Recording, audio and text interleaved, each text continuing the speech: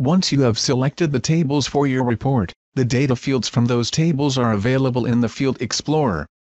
You can insert selected fields from the Field Explorer into the report to view the data. In this tutorial, you will add several fields to a report.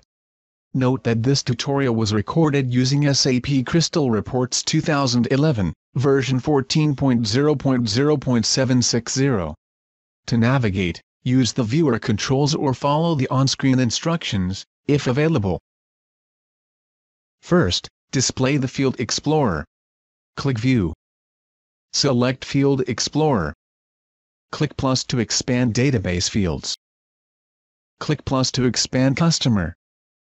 Now add the required fields to the report. Select customer name.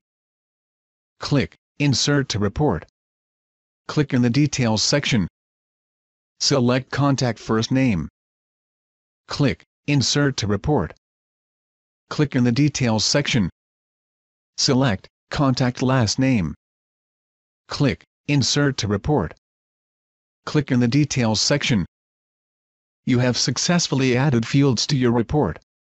This is the end of the tutorial.